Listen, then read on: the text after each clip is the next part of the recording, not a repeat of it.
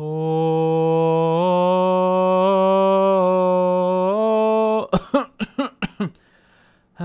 I finally got them. Halo Universe blind bags are finally back, and this time with incredible new additions to the Halo Mega line. I already have more than half of them opened, with the Flood Brute, the Grunt, Jaga, the Elite, and the Hell Jumper. So these last three should complete the set, and then we can take a look at them. I've finally found them all, so let's find out how Mega did. From the left, we have the brand new Flood Brute, the Black CQB, a green Hell Jumper from Halo 5, a Halo 2 Anniversary Elite, a Halo Combat Evolved Marine, which is basically the same one as we got before, which we'll talk about that later, a Halo 2 Brute, I believe, in a coloration style that we don't technically see in-game, a Halo 3 Grunt, and finally Jaga in his active camo. If you wanted to collect all of these, it would cost you around $32 in the US. Starting off with figure number 1, this could be the best figure of the entire series, the Flood Brute, something we've never gotten before in any Halo Mega style. Brute is not only detailed, but it's also a common figure, so it should be super easy to actually find this in stores and get it, if Mega's distribution was better. This is a fantastic figure though, sporting the brand new Flood mold from the hand, and a brand new mold for the Brute body in this Flood contorted form. It looks really good. The hand of this Brute is the exact same hand that we've gotten on the previous Flood forms in this newer style. It looks really good, as well as the legs on the bottom of the Brute are similar legs that we've gotten before. From the back, you can see the excellent design of that new body mold, as well as everything else just looks like a classic Mega Brute. The fig also includes a spiker, which is something we haven't gotten from Mega in a while. Up next, we have another figure coming straight from Halo 3. This black CQB in the Halo 3 armor looks fantastic. It's great that we finally have a CQB like this from Halo 3 in the newer style, and it looks really good. From the side, you can see more of those molds for the shoulders and as well as the legs, and it looks really good from the back too. I believe that this backing is the same armor that they use for Master Chief and other figures from Halo 3, but I could be wrong. Let me know in the comments down below what you think. And from the other side, you can see this figure is sporting a Spartan laser, which looks really good. I don't love that they are using technically the Halo 5 design with this one,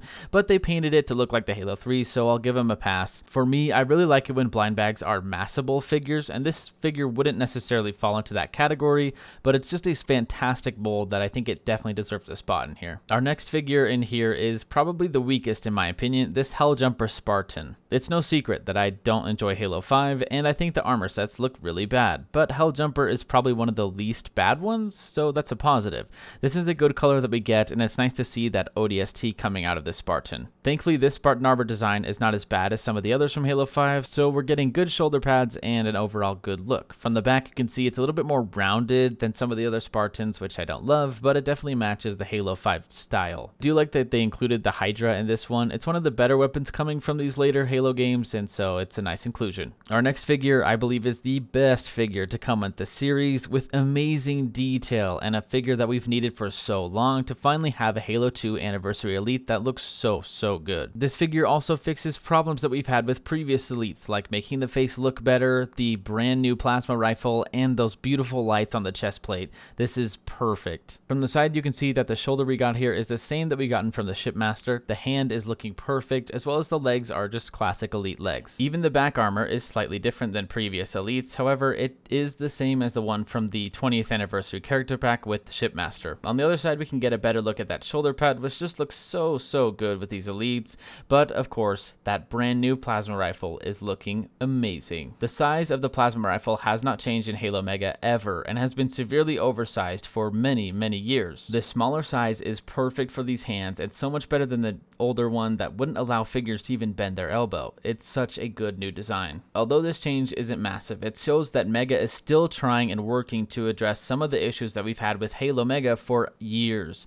And this one is one of those issues that doesn't really mean a huge ton, but when you see it, it's definitely noticeable. Unfortunately, our next fig isn't as awesome. While I love to have Marines in these series, and I think this Marine is an excellent looking figure, it is nearly identical to the Halo CE Marine that came in the Series 1 Universe blind bags. It's a reuse and kind of lazy. This figure is still really good, but it is overshadowed by the fact that this is reused so soon, and we have Marines from other video games like Halo Reach that we've only ever gotten in the original Halo Mega style. This is a really good figure to have remade, but in a blind bag series so soon, it just doesn't work. It should have been put in another set or something like that. It just looks too similar to the other one. It's the exact same fig. Our next figure is also kind of a remake with this purple brute in the style of Halo 2. I think the purple that they used here looks pretty good, but this isn't a figure that technically really appears in game, so it's not something that's super usable, but I do like getting brutes in these sets. The shoulder armor is the same that we've gotten in the past. I like the purple color and I think it would be fun to interchange it with other brutes, and the leg is basically the same that we've gotten before. The back of the brute is fairly basic, but it does give us a good look at that bandolier and the actual mold of the brute, which looks fluffy, so I like that. Speaking of fluffy, a brute shot with a giant blade on it was perfect for this choice of weapon. I like this brute. It reminds me of the brutes they used to make in the older style of Halo Mega that just kind of had blue painting around them, or sometimes even purple. Unfortunately, the downside here for this brute is that we just barely got the exact same molds in a different Halo Universe series, just back in Series 2. If this new one improved upon the old one, it would be better, but it just doesn't. The old one is much better fit for in-game scenarios, mocks, and a whole bunch of other stuff. Our second rare figure in this series is the Grunt. This Grunt is super awesome and is modeled after Halo 3. It looks really good. Coloration is nice, and everything else is just classic Grunt from Halo Mega. From the side, you can see the canister is 3 pieces, and it looks really good. I'm glad that we don't have to put them together anymore either. There isn't much to say about this Grunt. He's just the exact same Grunt that we've gotten before in a different color. He does come with a needler, but technically this design is the Halo 4 and 5 needler, so it wouldn't really work in this scenario, but it doesn't matter that much. Of course, this Grunt is one with a removable mask. I don't know if this is completely new, but I don't remember seeing one from Halo 3 with a removable mask. These two side by side I think are meant to represent the same material, and I think the mask on the old one is just a little bit better, even though it can't be removed. And that brings us to our final figure of the series, the ultra rare Jaga Urdomnai. This elite is really detailed, but you can't really see it because it's active camo. This is actually the most accurate Jaga Urdomnai we've ever gotten because you hardly ever see him in the game, and when you fight him, he's basically in active camo the entire time. It can be a challenge to make out some of the detail from the side, but it is there and the mold is still really good. Figures like this make me happy that Mega is willing to try different things, and they tend to work out in great ways. It is easier to see the detail in person more than it is on camera, but it just looks really good, and I'm glad that we have this figure now. I know it's just a change in plastic, but when a figure like Jaga is in active camo all the time, it absolutely deserves an active camo variant. Maybe soon we can get an RB from Halo 3. Blind bag minifigures are something that I think Mega has always done really well, and this series is proof that the Halo universe is where they should stay. We got some great figures in here, and the fact that we have a brand new mold and such a cheap way to get it is incredible, making it not only common and easily accessible, but just brand new, and this is amazing. I think LEGO could take a lot of notes here, especially with the CMF figures that they do and how much better Mega does them. They've been doing them for longer, and it's proof that Mega knows exactly what they're doing. Having the first Flood Brute ever in a $3 blind bag is incredible, and something that I wish they would have done a long time ago,